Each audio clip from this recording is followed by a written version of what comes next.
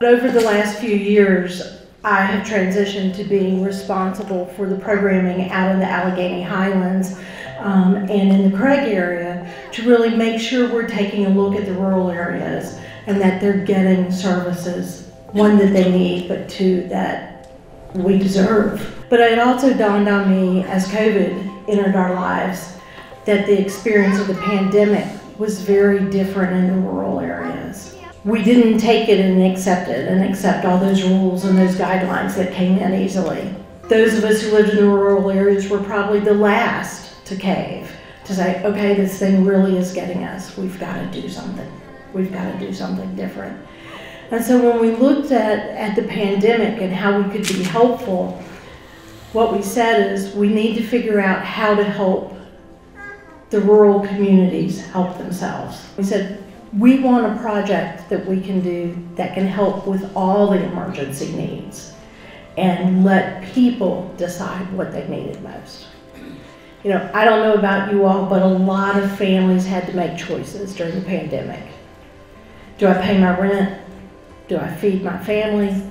Do I buy my medicine? Do I put gas in my car to go to work? We had to make a lot of decisions.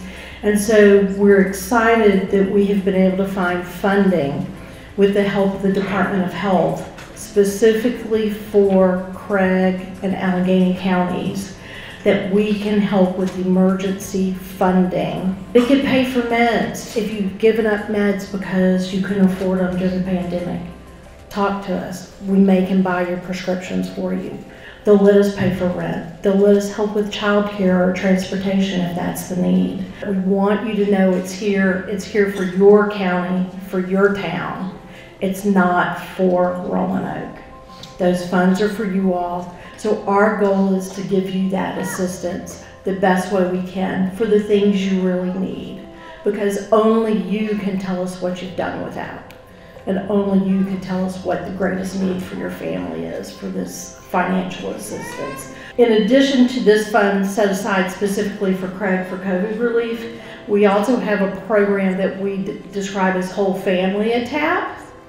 It also has emergency funds attached to it. There's a potential we can help you with a non-COVID crisis too, depending on what it is. We have funding for Craig, Allegheny, and Rockbridge to pay for tuition up at Mountain Empire for phlebotomy, nurse aid, and CDL licensing.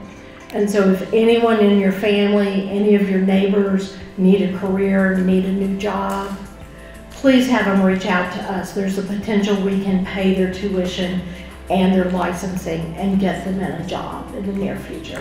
Thank you guys. Thank you for your resilience, for the love you've shown each other. This community always comes together.